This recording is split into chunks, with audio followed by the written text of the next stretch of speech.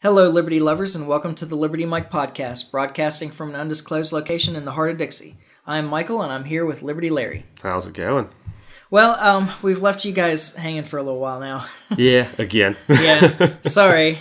We just keep backing up illness into vacation, and first one, then the other, and it seems to be the way it goes. First you got sick and then went on vacation. Now I got sick and I'm going on vacation. Yeah.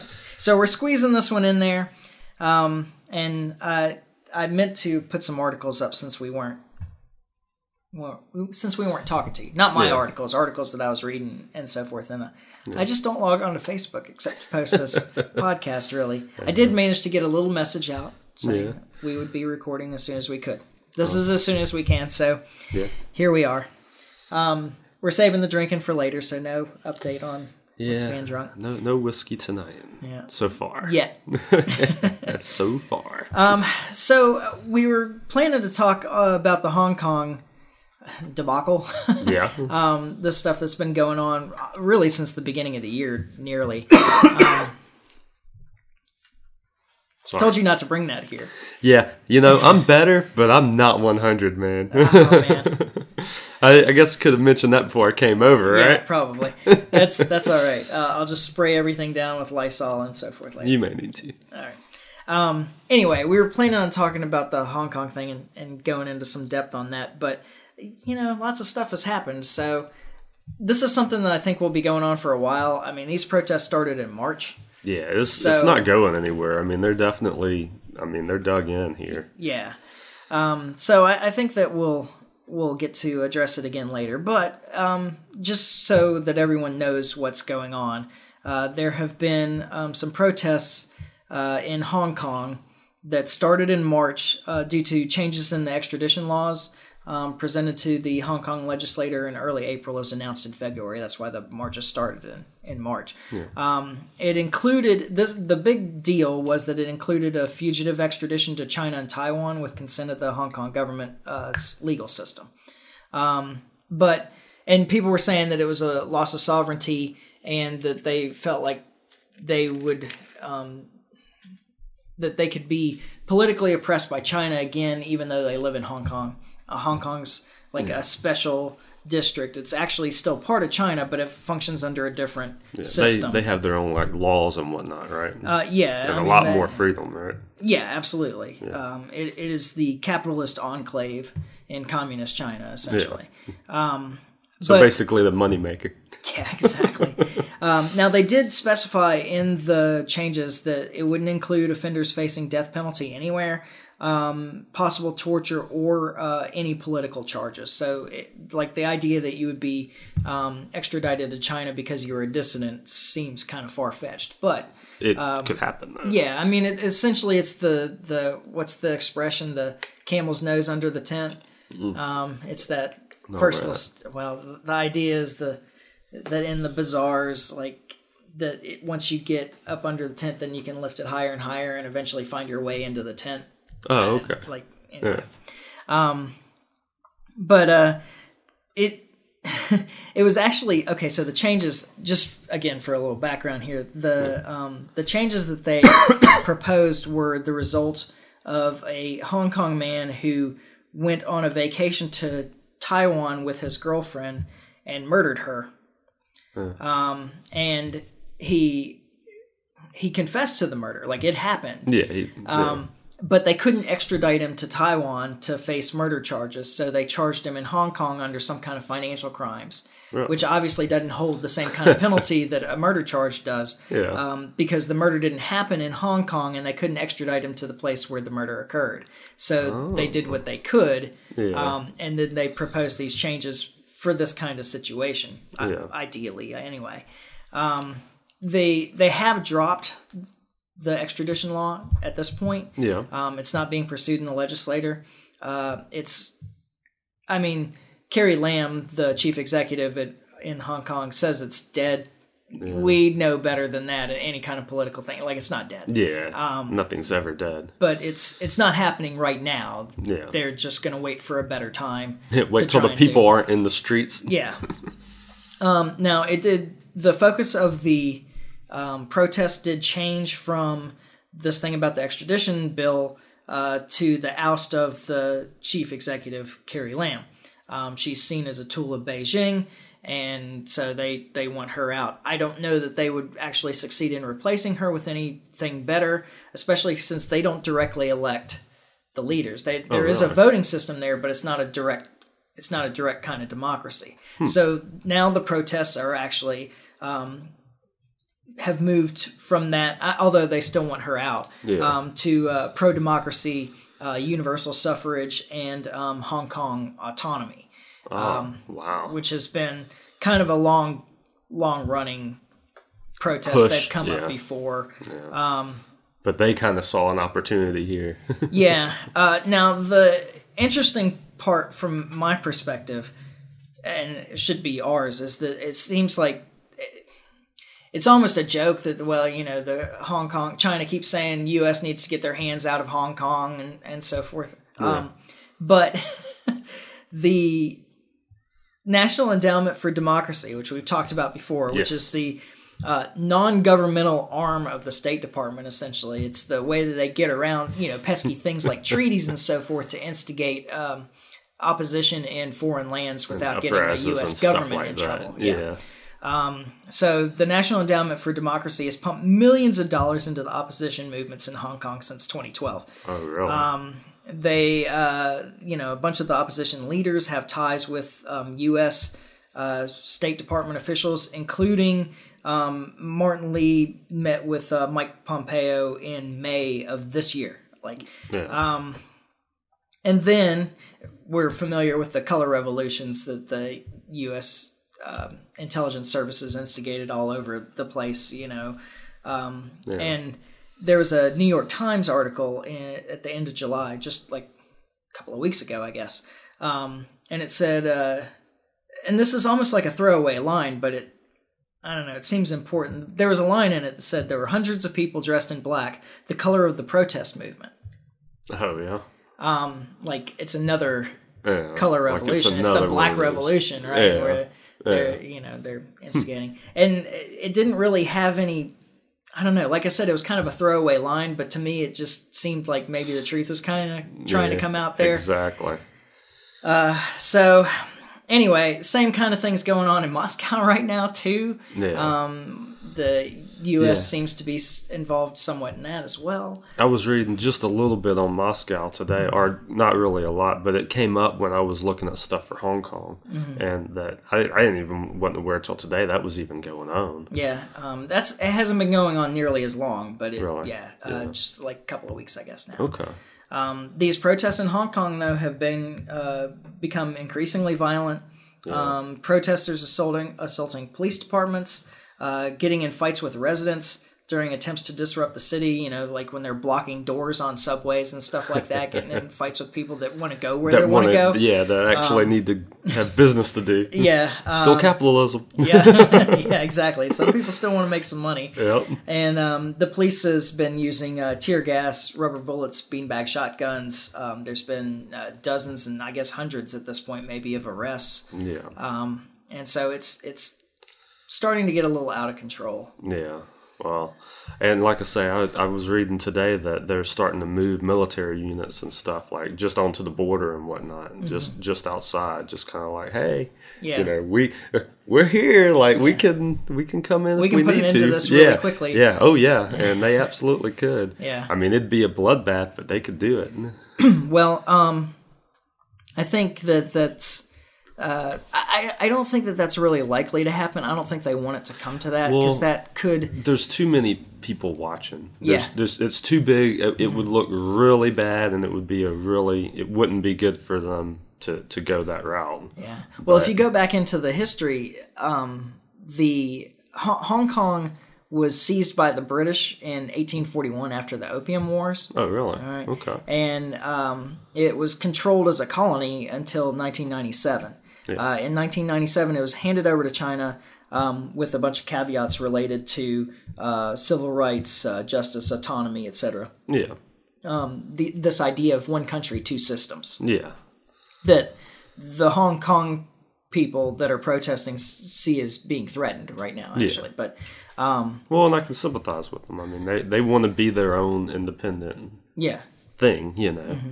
And this was an agreement. This was a compact between the UK and China, this handover. Yeah. And so if the Chinese... And it was supposed to be hands-off for 50 years, essentially, till 2047. Oh, really? They're supposed to maintain this one country, two systems thing where the Beijing, the central government of China, doesn't involve itself really in Hong Kong.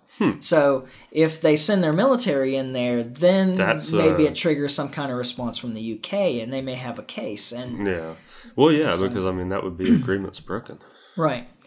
And that may be the goal.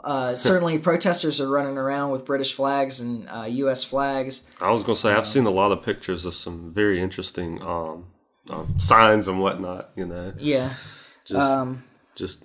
I wouldn't say like pro-America, but pro-our style, you know, government stuff. Mm-hmm. So. Well, they've talked about these protests have gotten big too. I mean, a couple 100,000 people. Yeah. And that sounds really huge. And it is actually like a giant protest. Yeah. But bear in mind that the population of Hong Kong is like 7.5 million.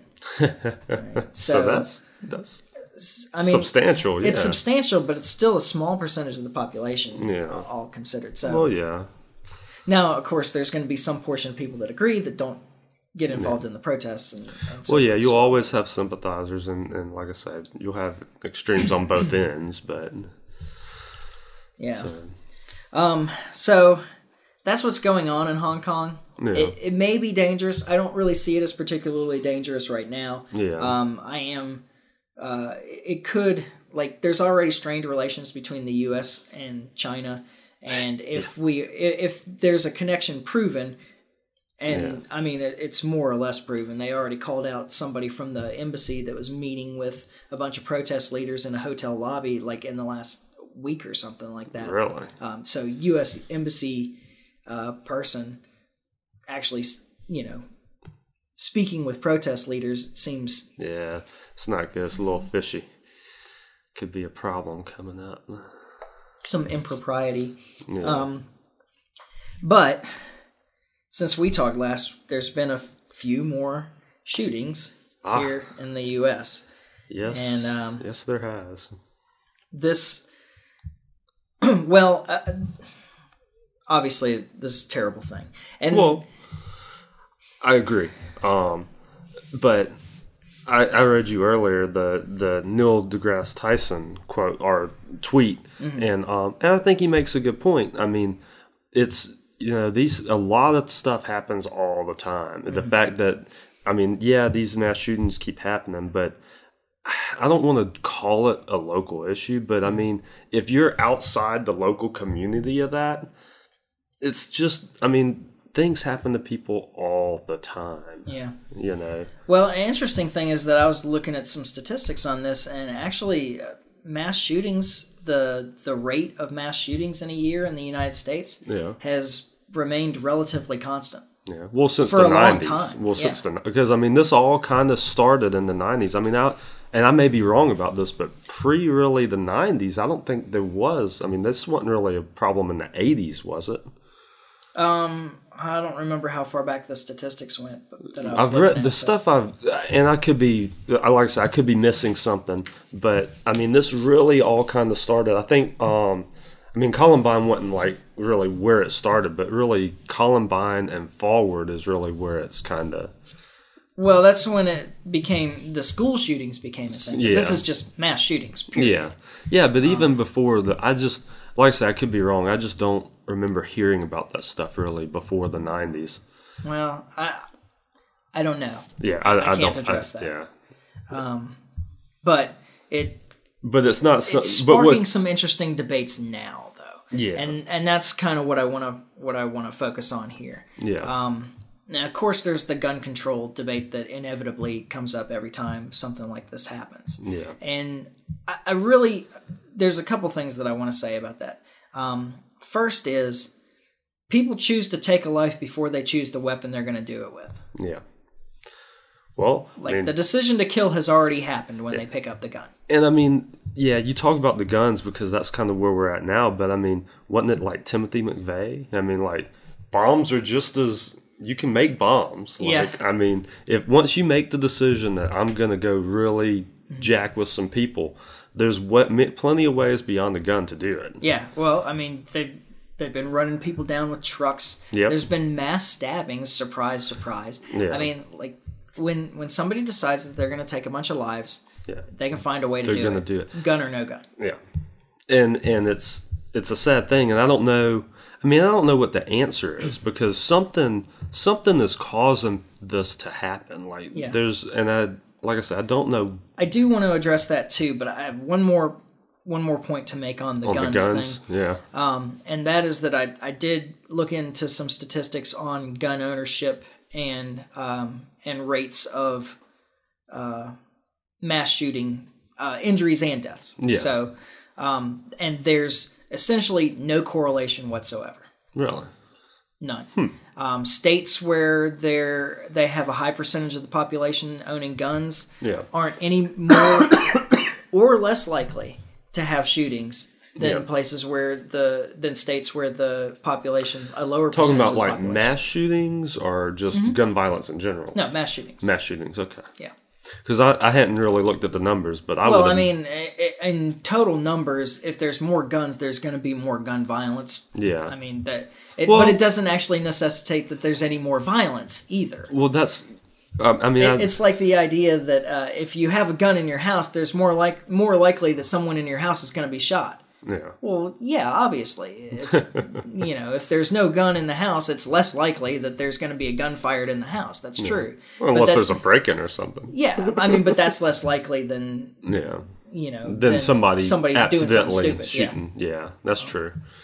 But it doesn't mean that taking guns away actually fixes any kind of violence issue. Yeah. The point is that the rates of gun ownership don't affect the number of people that are killed or injured in mass shooting events. Yeah. Well, I mean, you look at places like Chicago. I mean, they've got some of the strictest gun laws in the country. Yeah. And they have like some of the highest rates of gun fatalities. Mm-hmm. So, I mean, like, you can't really legislate your way through this. Yeah. Like, I mean, it's not the answer. And I would argue that, because I did do some reading about like New Hampshire, they've got some of the loosest gun laws in the country, and they have like the least amount of break-ins and gun violence and all the kind of stuff that goes along that. Yeah. Which kind of plays into the whole armed society as a polite society. Mm-hmm.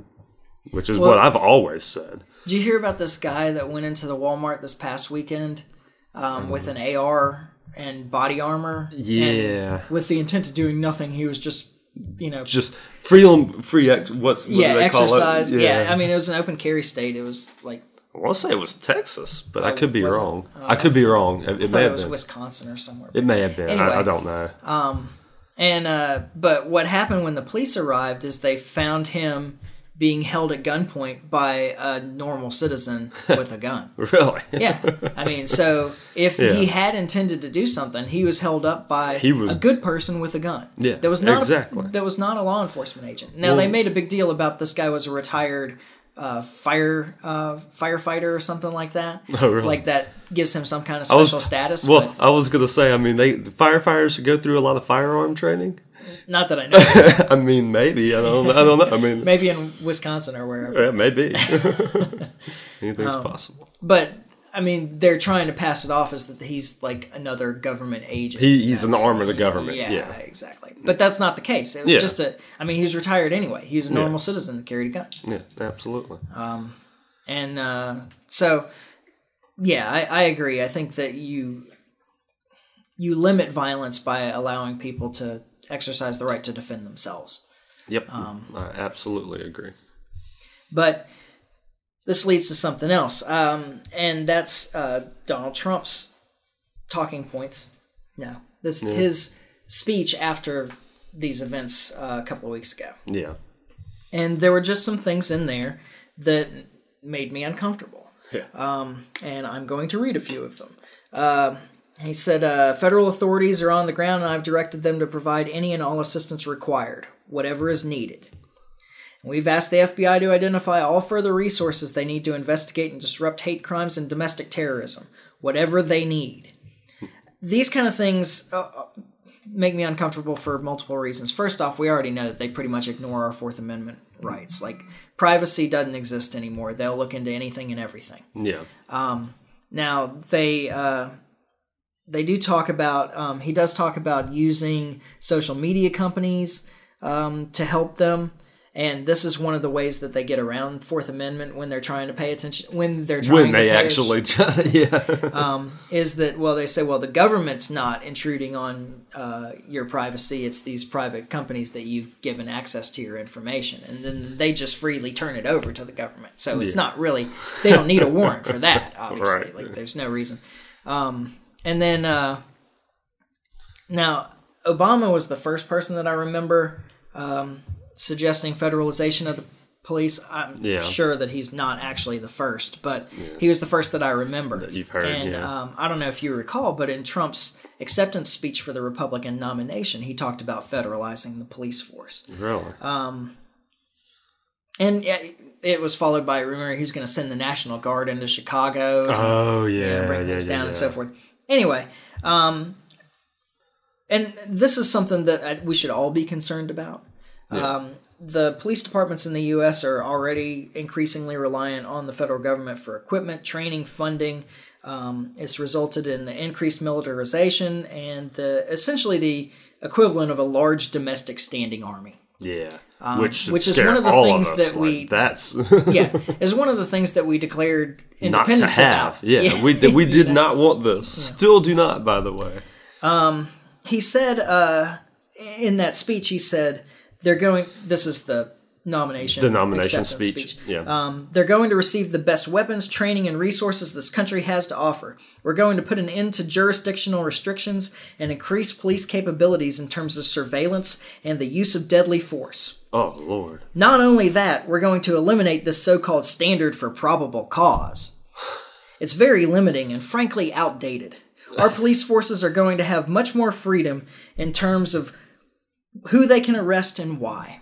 Yeah. That's what he's pushing for. That should scare everybody. Yeah. I mean, no matter what you do or kind of where you're at. Like, I mean, none of us want to be harassed by the police all the time and not have a way of recourse when that happens. I mean, and that's already the case. There's already very limited accountability. It's horrible. And that's the thing that we need to be worried about. I read William Norman Griggs' book that just came out, No Quarter. Yeah. And a lot of the time that he spent reporting on local government and police abuse of the power that which they I'm had. sure in areas is rampant. Yeah, I mean, there's so many stories in that, and I wanted to just like make some notes on any one of them, but I couldn't pick one. Yeah. Well, and that's kind of where I think the disconnect is so like you have somebody that does this research and has all of these accounts, and he turns it over to the public, but it doesn't go anywhere. Like there needs to be some kind of mechanism to fix this when it happens. Like when something comes out, like you were saying, like you couldn't even pick one to like, because there's so many and they're all so bad. Yeah. I mean, where's the accountability? You know? Yeah. The one I think about though, and this wasn't in his book because it's more recent. He died a couple of years ago, I guess. Yeah. But there was the guy, and hopefully we all saw this video. The police came, they like raided his house as a SWAT raid. Actually, I think this was related to one of those other things that we're talking about, that we'll talk about later, the red flag law stuff, but it might not have been. At any rate, they raided his house, and there were half a dozen guys in SWAT gear with high power weapons pointed at this guy, and they're giving him a bunch of directions like real quick, and he's like drunk and on his knees and crying in his own home, by the way. Yeah, on his front porch. It's not like he's out in public somewhere. Like, and this is his house. Please don't kill me. Please don't kill me. And they're giving him all these instructions, and he's trying to follow. And then his pants start to slip down, and he reaches back to grab his pants, and they shoot him dead. Yeah, I remember hearing about that. And nobody was held accountable for that. They said it was a good shoot, and they're using this this thing that qualified immunity. Actually, I think that one happened in a hotel. Now that I think about it. No, well, the one I'm thinking of, he was definitely like on the front steps of his house. Oh, okay. I maybe because the same may have happened. The same kind of thing. May the have same happened type thing happened in a hotel because the guy. It was the same situation. He had been in his hotel and his family was in there with him, and something happened, and they done it like a SWAT raid on him, and they had him in the hallway of the hotel, and the same type thing. He was drunk and. He was on his knees and they were giving him conflicting orders. And yeah, I mean, it's sad when you live in a country where police can stop you and play a game of Simon Says with you. Mm-hmm. And if you lose, you get shot. Right. Like, I mean, because that's what it is. Yeah. I mean, you basically get shot for losing at Simon Says when you've got 3 or 4 different officers telling you what to do all at one time. Yeah. The bits and pieces of one of the things that Greg wrote about that I remember was that they followed this guy who is a member of a motorcycle gang. He was a 2-tour veteran, combat veteran with the Marines or whatever. He's visiting his friend's ex-wife or something, helping her move. And the police come in with like 8 to 12 guys, all in SWAT gear, and they give him instructions. And like as he stands up, they presumably even to follow the instructions, they taser him. Yeah. And so now they're still giving him instructions, but they're hitting him with the taser. But he's got the taser in him. Yeah. And he's like, he literally is falling over on his side, is like rolling around in his own vomit. And they're still giving him instructions. And then one of the guys steps up and like literally stands over him and shoots him 2 times in the chest. It's insane, man. Absolutely insane. Nobody was held accountable for this. And that's the thing. They use this qualified immunity for the police. It used to require, so I was reading on this. This is kind of interesting. It used to require that they acted in good faith, that their actions were legal. But they dropped the subjective good faith clause in a court case a while back. Really? And so they changed it to only if the actions clearly violate an established law. Now that sounds like that would be tightening it up, right? That you take out the subjective portion where they have to show that they were acting in the belief that what they were doing was legal. Yeah. But what it's actually done is that it's made it far less restricting because there's no law, there's not enough laws essentially. Yeah. And this is kind of an absurd way of looking at it, but it's been used to provide absolute immunity because no law establishes a totality of circumstances. Yeah. Right? That, this guy was wearing this color clothes in this particular position and, I mean... Yeah, there's no laws that's specific, yeah. Right. And so they've used that to essentially give police total immunity. Yeah.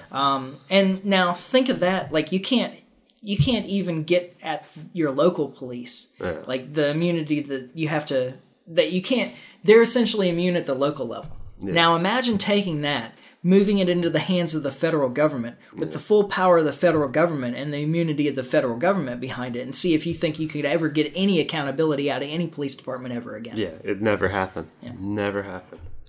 So, I mean, that's the real concern with federalizing a police force. You lose complete local control of your law enforcement. Now, how dangerous could that be? Like, there's nobody to appeal to if you're being treated unfairly. Yeah, you got to go all the way up. Yeah. Yeah, and if it's already nestled at the top, there's nowhere else to go. Yeah. Well, and here you are behind a whole bunch of other people in the same boat, like because. Mm-hmm. I mean, it's kind of like getting in line. No, you want your law enforcement and your government as close to home as it can be, because that's where it's going to be the most accountable. Mm-hmm. The local guy is accountable to you. Your local sheriff is accountable to the people of that municipality. Yeah, absolutely. Yeah, and that's what you want. Well, that's a big part of what we push here. It's self-government. Absolutely. You want local control. Yep. Now, there's more in this speech that Trump gave after the shootings, but a lot of it is trying to identify people that are dangerous before they do anything. Yeah, which once again gets into this pre-crime stuff. I was going to say we get into thought crimes there, and that's a dangerous road to go down too. Mm-hmm. And what I want everybody to think about when it comes to these red flag laws, the same people who are reporting bogus stuff on Facebook right now will be the same ones reporting people for red flag laws when it comes out. Because, I mean, that's what you're looking at. I mean, he says, we must make sure that those judged to pose a grave risk to public safety do not have access to firearms, and that if they do, those firearms can be taken through rapid due process. Yeah. Now, he threw due process in there so that you can't complain exactly, but I mean, when you put the word rapid in front of it, it gives me plenty of room to complain. And he says, this is why I've called for red flag laws, also known as extreme risk protection orders. And essentially, like, almost anybody can say that they think that you might be a danger to yourself or other people, and they can come take your property away preemptively. Yeah. And then you have to prove that you're okay to get your property back. Now, that turns our entire justice system on its head. That's not how it works in this country. Yeah. It's just not. It's not supposed to. Not supposed to. It also creates another one of these situations where you have proactive police. There's already been, because some states have these laws already. Oh, yeah. Florida has a red flag law, if I'm not mistaken. Yeah. It wasn't that long ago, I don't think, that some guy in Maryland was shot by the police when they came to serve one of these, to take his weapons away. Yeah. And he reacted in a way that they didn't appreciate, apparently, and they shot him dead. Yeah. And he hadn't done anything wrong. Yeah. Well, until they came to take away his property. Yeah, exactly. And from my perspective, he's justified in defending his property. Yeah. Well, even from the state. Yeah, I wholeheartedly agree. Wholeheartedly agree. This doesn't seem like where the solution to this problem is. Mm-hmm. Because, I mean, I think even with red flag laws, you're still going to end up in these situations where nobody saw it coming. Mm-hmm. Because that's 9 times out of 10, that's what they say during these things anyway. Rarely is it like, oh, well, we knew this guy was a problem. But... Well, no, I think you have that backwards too. I think you have that wrong. They always say, oh, well, all the signs were there after one of these things happens. Yeah. All the signs were there. Oh, we should have known. Yeah. But think back to people that you went to high school with, for example. Yeah. I bet you can come up with a couple of them. Name half a dozen. If they had come in there and they'd shot up the school, everybody would have said, oh, we should have seen that coming. All the signs were there. Yeah. But they never did. Yeah. Well, exactly. The thing that really bothers me on this, well, there's so many things. There's plenty that bother. I've said that before every point that I've made. But, he said, we must reform our mental health laws to better identify mentally disturbed individuals who may commit acts of violence and make sure those people not only get treatment, but when necessary, involuntary confinement. Oh. Mental illness and hatred pulls the trigger, not the gun. Yeah. When he says involuntary confinement, does he basically just mean jail? Or just like... No, I suspect he means... committed to like a place, to a mental health facility. Involuntarily committed. Yeah, that's scary. Because I mean, you can start just doing that to anybody at that point. Well, the other thing is that the people that have been now. Okay, so I heard an interview. I want to say it was on Democracy Now, but I could be wrong. Doesn't matter where it was. But they said, well, why is it that mental health has been connected to all these mass shootings, even though these mass shootings are by and large committed by people that don't have any kind of mental health issues? Yeah. Like major mental health issues anyway. I mean, there's some depression and stuff like that, but you want to start you can find that people. In anybody. Yeah. And so, and I thought, well, what a silly question, because the answer is obvious, because most people would never commit mass murder. And so they think in order for you to commit mass murder, you must be crazy, right? Yeah. But that's not really the case. Like it's only a small percentage of these crimes that are actually committed by people with mental health disorders. Really? They may be crazy in another way, but that's not really the issue that we're trying to address. Yeah. And maybe that brings us around to the issue that, like, what do you think is causing this? Because there's clearly some kind of cultural problem. Because this, I can tell you for sure, like, this didn't happen in the 50s and 60s and whatnot. Yeah. And there were just as many guns back then as there are now. More.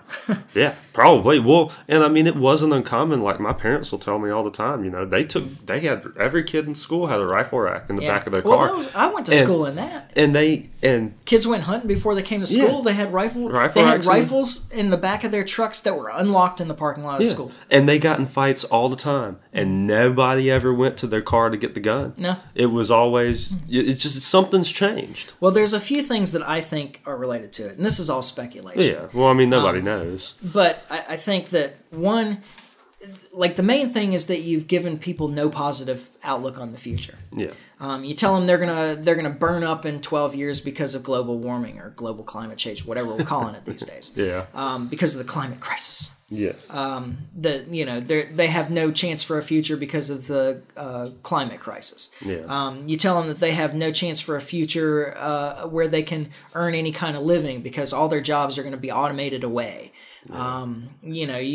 And then the other thing I think, and this always comes back to foreign policy, right? With me, I focus on this a lot, but we have been at war for a long for time. some of these people's entire lives. Yeah, that's true. We've been at war. And if you don't think that talking about deaths in Iraq and Syria and Afghanistan and all these places like it's not a big deal, doesn't have an impact on people's feelings about the value of life, then you're wrong.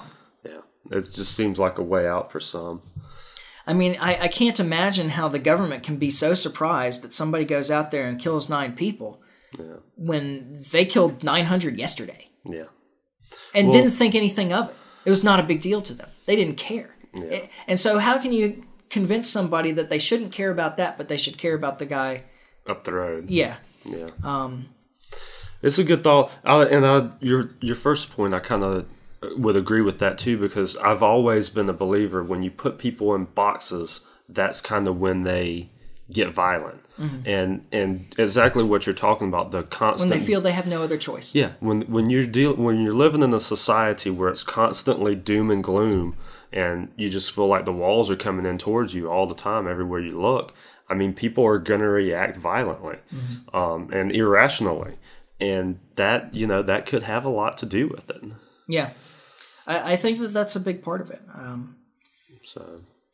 I don't know, just ideas. It's some sociologist's job or psychologist's job to go out there and figure out. Yeah, but here's what really irritates me right more than anything, though, is nobody's really asking that question. No. Like, so when you watch the news on these things, that never comes up. Yeah, they're just looking for a legislative answer. Let's concentrate more power in government. Government will save us. Well, but it's just annoying to somebody that is looking for the real answers and to these questions, to just have that just always be, that's all you see in the media. Yeah.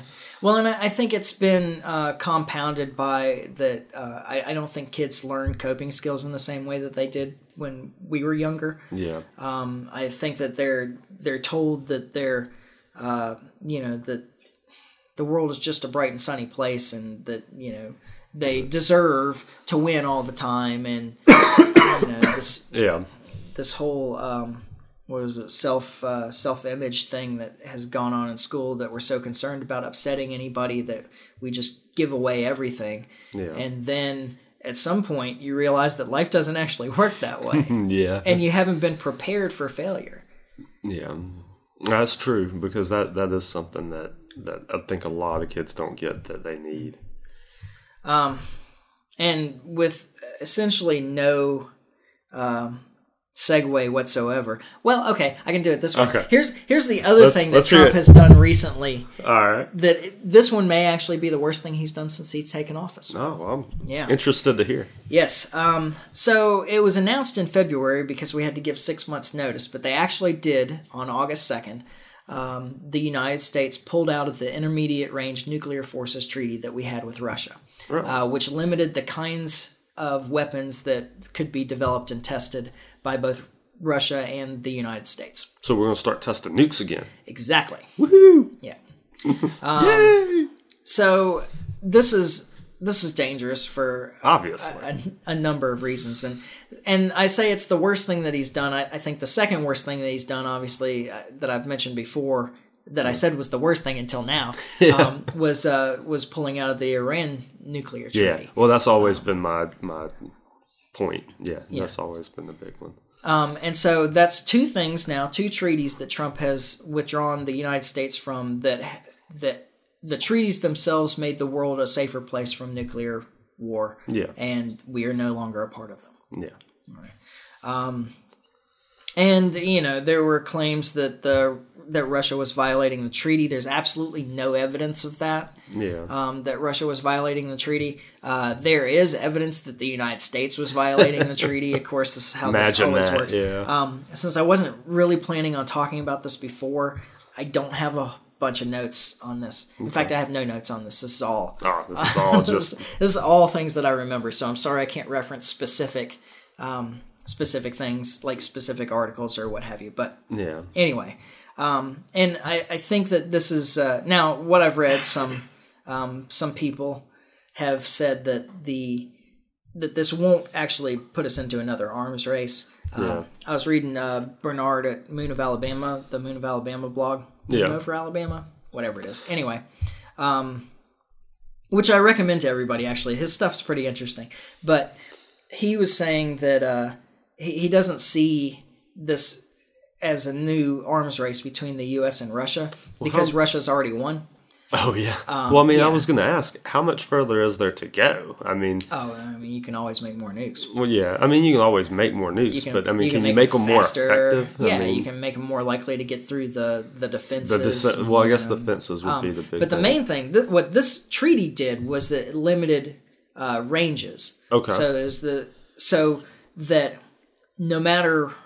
Essentially, it kept you from having short times to react. Okay. All right. So the idea was it's that if they launch theirs, we'd have time to launch ours before. Yeah, and you have time to figure out if it's a real launch or not. Okay. That's the other thing. Okay. Like if you start shortening the reaction times down to a few minutes, then you don't have a lot of time to determine whether it's real or not. I got you. Before you launch your own nukes. Yeah.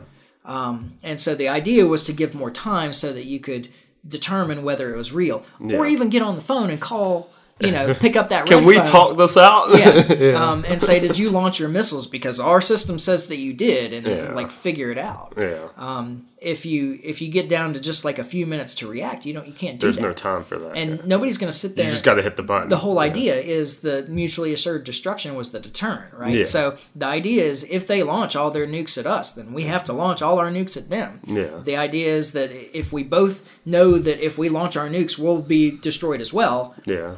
Let's not do that. then we won't. Yeah. And this has actually been surprisingly effective. Yeah. It's worked so far. Yeah, until it doesn't. And then there's a real problem. Yeah. So now these things like these places where we had essentially violated the treaty by putting these defensive arrays in Poland and yes, some places. I've heard about some Turkey, of that. I think. A lot of pushback about that, yeah. Yeah, which they could be traded out for nuclear weapons very easily. Yeah. And the Russians wouldn't know. And actually, from what I read, the U.S. forces could trade them out for nuclear weapons instead of defensive weapons without the Polish or the Turkish knowing. We could just do it, and they wouldn't even know. And we're claiming that it's for defense against Iran, but they're in a weird place to defend against Iran. And anyway, so that was actually probably what ended the treaty. Is that we were ignoring it. Yeah. We put Russia in a position where they might have to. They couldn't know whether we had nuclear weapons right on their border. Yeah. Yeah. And so, anyway, here we are again. And like I said, though Bernard said he didn't think that it was going to be another arms race because Russia had already won. Yeah. Because Russia intends only to defend itself. Yeah. And they have everything they need to defend themselves. Yeah. So if there's any kind of arms race, it's only going to be the U.S. spending their money. Right. And we're already essentially broke. I was going to say, money we don't have. Yeah, we're $23 trillion in debt already. Yeah. So if anything, it's going to tear up our country in the long run. But because we're the only one that has global hegemonic desires. Yeah. Anyway, what that leads into though is where I think the real dangerous flashpoint is. And I don't know if you know what's going on in Kashmir right now. No, I don't actually. Well, Kashmir has been so after the British. After the World War II, the British gave up the Raj, their empire, their colonial holdings in South Asia, which included India, Bangladesh, Burma at the time, Myanmar now, Pakistan, Is that it? That might be it. I don't remember. All these countries. And they all kind of split up. Yeah. And Kashmir was a disputed territory between Pakistan and India. Now, Kashmir is a majority Muslim area, so they had talked about the UN was going to let the people of Kashmir decide which country they wanted to join, but kind of India preempted it, and they occupied territory in Kashmir, and so now like the northwest portion of Kashmir is controlled by Pakistan, and the rest of it is controlled by India. Okay. But they had maintained general autonomy, even though India has like 500,000 troops in Kashmir to maintain the peace. Yeah. As it were. But they'd had a kind of a special status with general autonomy, and the big thing was that only Kashmiris could purchase land in Kashmir. Okay. So this guy Mahendra Modi has recently been elected as the prime minister of India. I have heard some about this. Yeah, because they're wanting to do away with that, right? They did do away. Oh, they did. Okay. Yeah. So Modi's had... like this ultra nationalist Hindu. Yeah. And India is one of the largest Muslim countries in the world. Yeah. They have like 200 million Muslims living in India. Yeah. But the total population of India is like 1.3 billion. Oh. Wow. So the 200 million Muslims are like 15% of the population or something like that. Yeah. So they're a minority. And they're, all we hear about is the stuff in the Middle East where the Christians and the Jews are oppressed by the Muslims. Well, in Southeast Asia, the Muslims are oppressed by the Hindus and, surprisingly, the Buddhists. Really? Yeah. That's interesting. Those kind-hearted, peaceful Buddhists in Myanmar have been oppressing, expelling, and murdering those terrible Rohingya Muslims for a long time. That doesn't sound very Buddhist to me. I mean, so they've been crossing the border. Always had a lot of Bangladesh. respect for the Buddhists. Yeah, the Rohingya Muslims have been moving across the border into Bangladesh because they can't get citizenship in Myanmar, even though that's where they've lived for generations. Yeah. And anyway. And so India kind of does the same thing. They're oppressive to their Muslim population as well. The majority Hindu population is oppressive. So anyway, Kashmir, they have lost their special status. Mahendra Modi has taken away their special status, allowing non-Kashmiris to purchase land in Kashmir. And it seems like they're planning to do the Israeli type land grab. Where they get a bunch of Hindus to move into Kashmir, buy a bunch of property, and force the Muslims out. Just force them out. Wow. Yeah. So people haven't reacted very well to that, including Pakistan, who sides obviously with the Muslim majority in Kashmir. Yeah. And but here's the real kicker: is that both India and Pakistan are nuclear armed. Yes, they are. Yes, they are. And so India, they both have about 150 nuclear weapons apiece. Yeah. And when you look at the thousands of nuclear weapons, like the U.S. and Russia have, like close to 20,000 nuclear weapons that the U.S. and Russia have each. Yeah.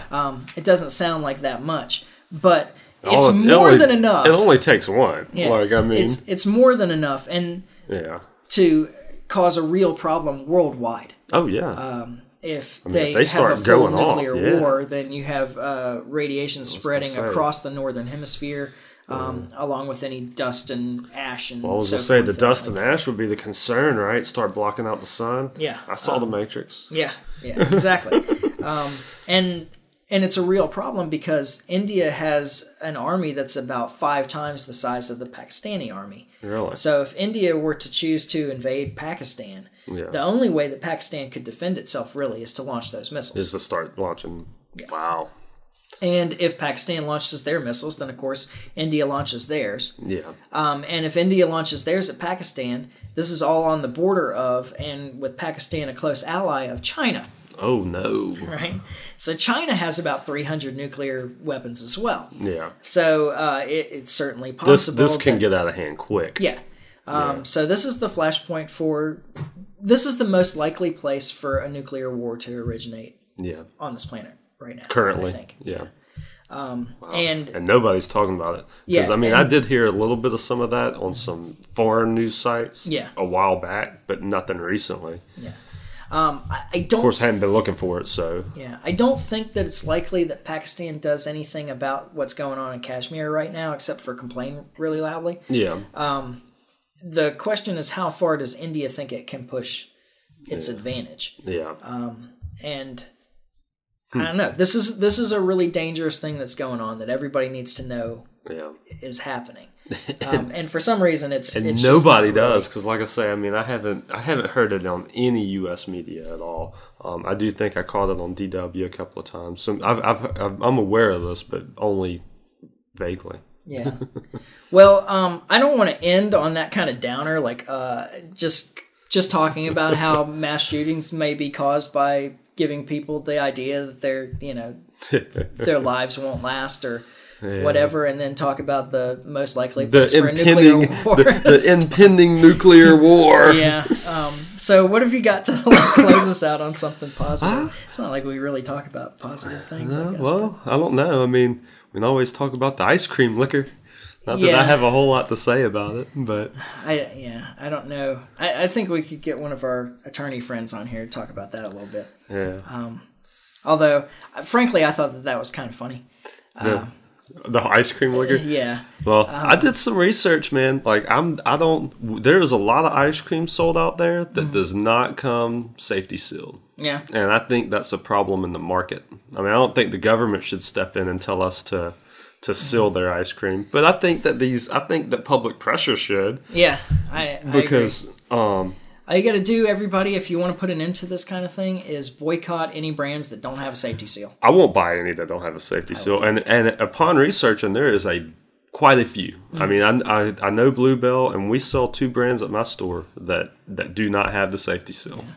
Well, the thing that went really terribly on this is this poor girl who's just doing something stupid is facing a long jail term in her life, really. Yeah.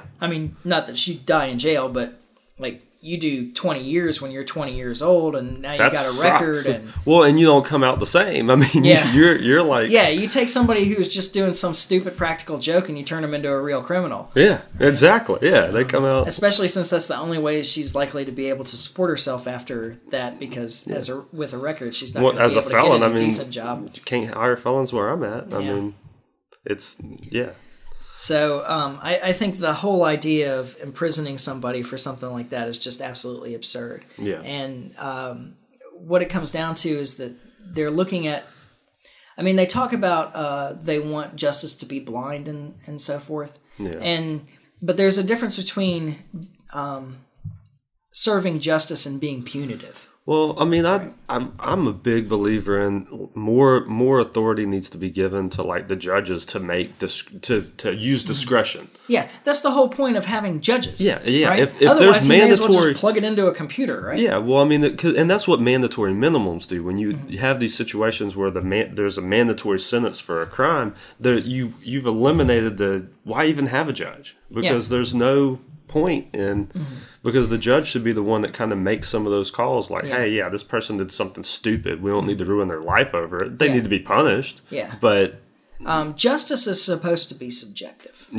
And like I said, this is the problem with that. We're not trying to serve justice, we're trying to be punitive now. You just want to serve punishment, not justice. And that's not a healthy legal system. Agreed. And I don't know what the answer is exactly, but this is something that we should probably spend more time on at some point. Definitely get one of our attorney friends on the line or whatever. Come over and talk with us about how can we change our justice system to serve justice instead of punishment. Because it doesn't really accomplish anything. Yeah, I think that'd be fun to get a couple of the attorneys on here and have a nice little roundtable discussion about that. Yeah. Because they would have way more insight than I would have. And that'd be fun. Yeah, I think that would be too. Let's see if we can hook that up. Yeah, we'll talk to them. We'll see if we can get, at least a couple of them over here. Get an interview. Yeah, well, it's not an interview if you have two 2 extra people, right? It's only an interview if it's one extra person. Doesn't at any rate. Yeah. So I guess we'll wrap it up there. That's at least leave you with something to think about. Yeah. You know, how do we fix our justice system so that it serves justice instead of punishment? I think it's something. It's a good question. It's a good ponderous question. Yeah. I didn't get nearly enough responses, by the way, on the question about the pre-crime thing about the potential terrorist that got arrested before he became a terrorist. Yeah. So you guys aren't thinking enough out there. At least you're not telling me what you're thinking. Yeah. So we may as well wrap it there, though. Yeah. Thanks, everybody, for listening. Sorry we made you wait so long. We'll try not to do it again. I'll be back in town next week. Yeah.